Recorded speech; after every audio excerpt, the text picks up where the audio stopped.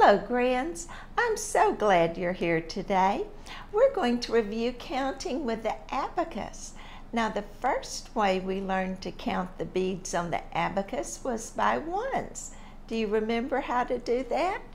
1, 2, 3, 4, 5, 6, 7, 8, 9, 10, 11, 12, 13, 14, 15, 16, 17, 18, 19, 20, 21, 22, 23, 24, 25, 26, 27, 28, 29, 30. We went all the way to 100. Then the next way we learned to count was by twos. Do you remember how to do that? 2, 4, 6, 8, 10, 12, 14, 16, 18, 20. And we counted all the way to 100 by twos. Then we learned to count by threes, and we moved 3 beads over. 3, 6, 9, 12, 15, 18, 21, 24, 27, 30, and we counted all the way to 100 by threes. Then we learned to count by fours. 4, 8, 12, 16, 20, and we went all the way to 100 that way. Then we learned to count by fives. That may be my favorite. And we divided it up like this across the board. And we moved 5 beads over on each row. And then we counted like this. I'm going to count all those to 100 because that's fun. 5, 10, 15, 20, 25, 30, 35, 40, 45, 50, 55, 60, 65, 70, 75, 80, 85, 90, 95, 100. Well, that's fun. Then we learn to count by sixes. We take 6,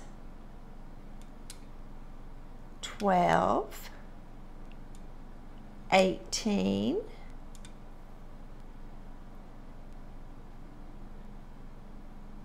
24,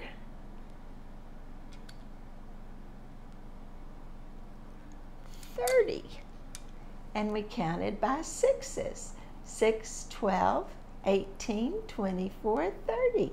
That's fun. That's fun. Then we counted by sevens. Let's see. 7, 14, 21, 28, 35. And we counted like by sevens to 100. Then we learned to count by eights. 8, 16, 24, 32,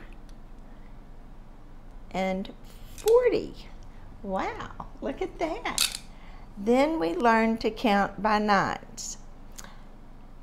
9, 18, 27, 36, and we counted like that to 100. Then we learned to count by tens. Now that may be the easiest one of all because all the rows have 10 beads on them. So we went 10, 20, 30, 40, 50, 60, 70, 80, 90, 100. And we counted by 10s. Then we counted by 11s. Well, that was a lot of fun.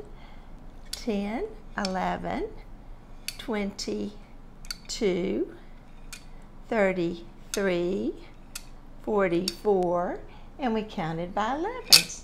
Then we counted by 12s. Now that's the highest number we went to.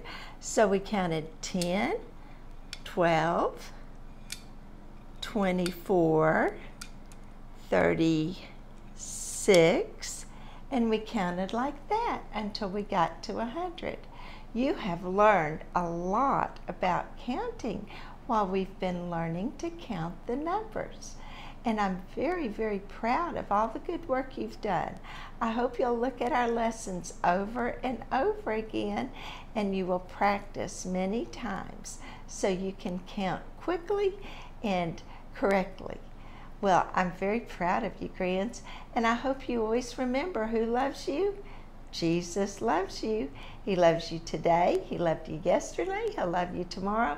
And he wants you to love him back and obey him and ask him for help and talk to him whenever you need anything, or you just want to tell him that you love him and he's your best friend, because he really is your best friend. Well, God bless you, grands, and have fun counting. Bye-bye.